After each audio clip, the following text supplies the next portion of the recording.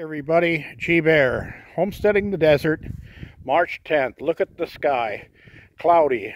It's sprinkling right now, and we had a little bit of a shower earlier today, just light rain, nothing really heavy, just enough to wet the ground, and then it stopped. But notice that there's no wind, the turbine's not moving, and what I'm going to show you here is I got this little jar up here, and I marked it with a piece of foil tape, and I cut notches in it every 1/8 inch so I could see how much rain we got, and it's just under the first 1/8 inch marker, so there's just a little bit of water in there as you can see it moving. Nothing to really write home to Mom about, but they said that the forecast says that between 5 p.m. and 10 p.m. tonight, we're really going to get hit. So we're going to get some heavier rains at that time. So we're looking forward to that. See what we can get into the water barrels here. And just with that little bit of rain that you see in there, that's less than an 1/8 inch. There's my marker from just before the rain started, so there's the water line right there at the top of my fingernail. So we're looking at about 3/8 of an inch in both barrels, this one and the one out back.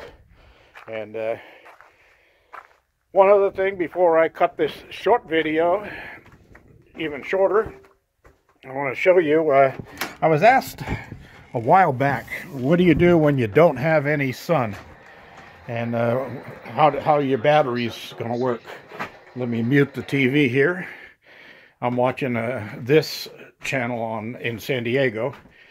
Anyway, here's my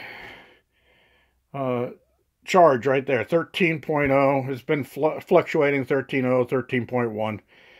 And I think there's something wrong with this controller because it's not showing it putting in a charge here. Although, if we take a walk outside and go to the battery room, I made some corrections this morning in here on the wiring, and you can see here that the batteries, the charges are showing about 13 volts. This one's showing only 12.5, and it's always done that. But see the arrow there, it's showing a charge. These cheap old Harbor Freight controllers, I don't think are really worth the plastic and materials that they're made out of. But I'll probably down the line just get a better controller and connect it up. Now something happened here. For some reason, all of a sudden, this one is showing sad batteries. Like the batteries aren't getting a charge for some reason. And I don't know why. This one's showing that it is charging into the batteries, and it's showing a charge on there. And this one's showing a charge. And this one was just fine a while ago. Oh, there we go. Oh, I know what it is. I adjusted the cutoff point for it to go to shut off the power in, and I think I set it too low. So I'll have to readjust that. But as you can see, that now it's showing that a charge is coming in, and I've still got that shut off. But 17 degrees Celsius, 2.7 amps coming in on the photovoltaic, and the load is not showing anything because, of course, there's nothing connected to it. 7,268 amp hours, and load says used 1 amp hour, and the photovoltaic is off at 13.8. So I think I've got to change that setting and this setting. Load on at 13.5. And it probably got up to 13.5, and then it shut off the system. Load off at 12.6.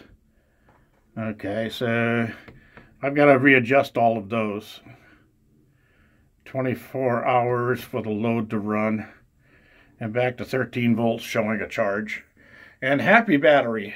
That's where we wanted to be. And also, I've found my other waterproof wind and solar hybrid controller. This one doesn't have any gauges. It only has a little light here that lets you know that it's taken in a charge. I never really did like it. I just taped the wires up for now, but if I had to switch over real quick, because one of these went out, I could just tie into that real quick and it'd be right there. So I know where to find it. And if I also bring in another wind turbine, this will handle a 300 watt turbine at 12 volts, 600 watt at 24 volt. And this one's got its built-in brake at 14.5 volts for the wind generator and recovery at 13.2 volts. And the rated solar power for this is 500 to 1,000 watts. So 500 at 12 volt, 1,000 at 24 volts. So this is a fairly decent little unit, but not having any gauges, it really doesn't tell you anything more than, yes, it's charging. The light's on, it's charging. Well, it's a backup, and it's there, so just in case. Anyway, that's all there is to it for today.